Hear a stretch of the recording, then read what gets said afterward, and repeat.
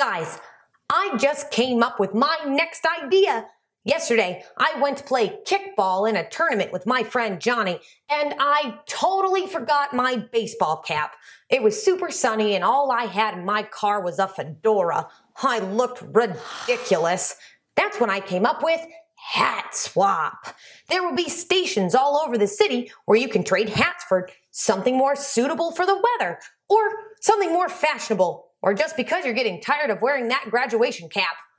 I wonder how many hats I can go wrangle. Here I am setting up my first station on a corner by my house. I've added a few of my own hats to get started.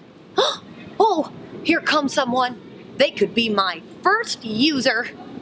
Excuse me, sir. Yes? Would you be willing to help me with something? Sure. What do you need? Well, I noticed you're wearing a beanie, and I'm starting a new service where you can trade hats for free. You can put your cap here and take a hat at any time. And then you can trade them again at any time. Ooh, so you mean I can have this sweet sailor's hat instead? Yep, you just have to leave your hat in its place. Great! Thanks!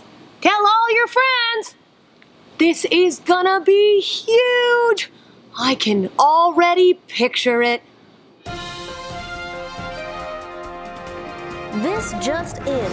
A head lice epidemic is sweeping through several Chicago neighborhoods.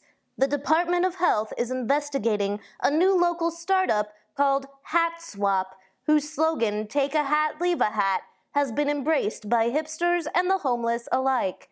Officials are recommending ceasing to use this service immediately and getting checked for lice as soon as possible. Well, poop.